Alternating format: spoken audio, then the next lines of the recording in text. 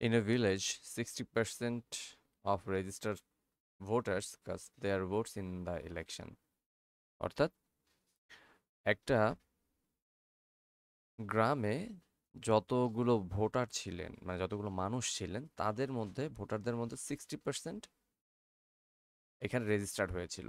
তার মানে সম্পূর্ণ যে ভোটার সংখ্যাটা সেই ভোটার সংখ্যা কিন্তু এখানে রেজিস্টার্ড হয়নি। আচ্ছা, এটা একটু জানা দরকার আছে আমাদের। Only two candidates A and B war contesting the election. দুইজন ক্যান্ডিডেট এখানে ছিলেন, একজন এ একজন B. A won the election by 600 votes. এ জিতে গেল 600 ভোটে। তার মানে এ বি এর থেকে 600 ভোট বেশি পেয়েছে। ঠিক আছে, এ ইকুয়ালস অ্যাকচুয়ালি বি না, এ অ্যাকচুয়ালি বি থেকে 600 ভোট বেশি পেয়েছে। Had B receive 40% more votes than he actually goat.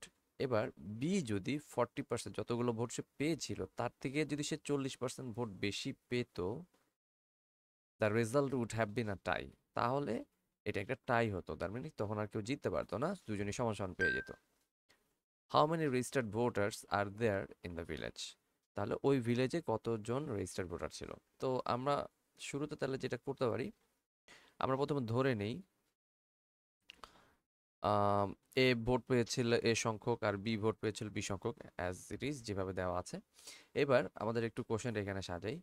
যদি এটা হয়ে থাকে তাহলে আমরা এখান থেকে অন্তত এটা বলতে পারবো যে এ তো প্রথমবার রিয়েল যে ইলেকশনটা হয়েছে সে 600 ভোট বেশি পেয়েছিল। তার মানে এ মাইনাস বি যদি করে দেই তাহলে নিশ্চয়ই 600 হবে, কারণ এ তো বি থেকে 600 ভোট বেশি পেয়েছে। সো এটা একটা ইকুয়েশন আমরা পেলাম। আরেকটা ব্যাপার ঘটতে পারে, সেটা হচ্ছে যে 40% মোর ভোট যেহেতু যদি বি পাইতো তাহলে টাই হতো না। সো আমরা এই ইকুয়েশন এভাবে ক্রিয়েট করতে পারি। সো বি পেলো তার চাইতেও যদি 40%, আর আমরা এভাবে লিখি 40% অফ বি। সো বি যতটুকু আগে পেয়েছে তার চাইতে 40% বেশি যদি পেত, সো এই টোটাল জিনিসটাকে আমরা কিন্তু এইভাবে লিখতে পারি যে 140% অফ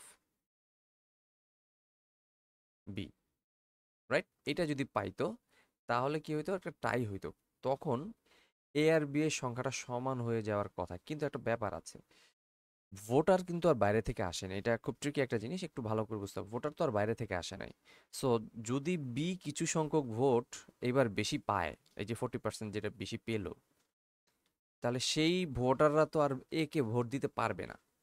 সো তখন এ যতটুকু ভোট পাওয়ার কথা ছিল ইনিশিয়ালি, ততগুলো পরিমাণ এর ভোটার থেকে সরে আসবে, কমে যাবে, তাই না?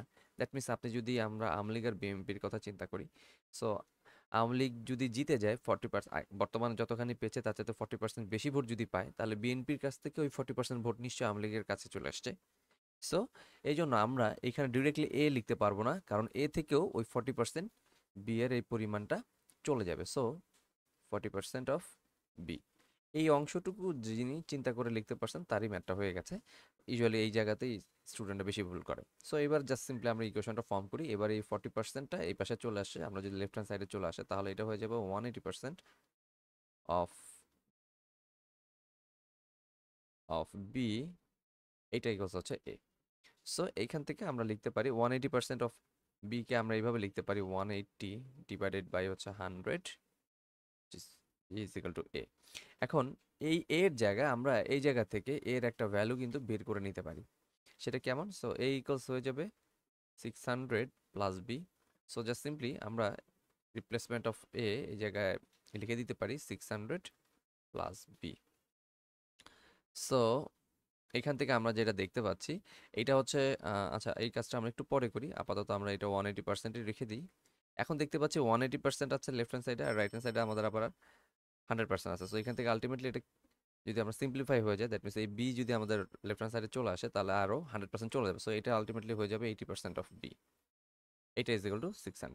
সো সিম্পলি এবার যদি 80% of B is equal to 600 হয়, এখান থেকে আমরা বি এর ভ্যালুটা ইজিলি বের করতে পারি, হুইচ ইজ এটাকে আরেকটু সিম্পলিফাই করে দিতে পারি 80/100, B equals 600। So B equals 680। So এটাকে যদি আমরা সিম্পলিফাই করি, সো একটা শূন্য চলে যাবে। সো এটা চলে আসবে হচ্ছে 1756 4 5। So 750 vote. সো তার মানে বি পেয়েছে 750 ভোট, রাইট? এবার আমরা এখানে চলে আসি। তো যদি বি পায় আমাদের 750 ভোট, তাহলে এর পাওয়ার কথা কত? এ তো নিশ্চয়ই 600 ভোট বেশি পেয়েছে বি থেকে। সো এ পাবে হচ্ছে 750 প্লাস 600, দ্যাট মিনস হচ্ছে 1350 ভোট। তাহলে এ আর বি টোটাল ভোট কত পেল? এ আর বি টোটাল ভোট পেলে হচ্ছে 750, 1350, সো 2100 ভোট। এখন এইখানে এসে অনেকে আমরা একটু ভুল করে ফেলি, অনেক দূর অঙ্ক করছি, সো মনে হচ্ছে যে এটাই বোধহয় আমাদের আলটিমেট আনসার। না, আমরা শুরুতে যে জিনিসটা এখানে মেনশন করেছিলাম যে 60% ভোট কিন্তু রেজিস্টার্ড হয়েছে, ভোটার রেজিস্টার্ড হয়েছে। সো টোটাল ভোটার যে সংখ্যাটা আমাদের জানতে চেয়েছে কিন্তু how many registered voters R there in the village.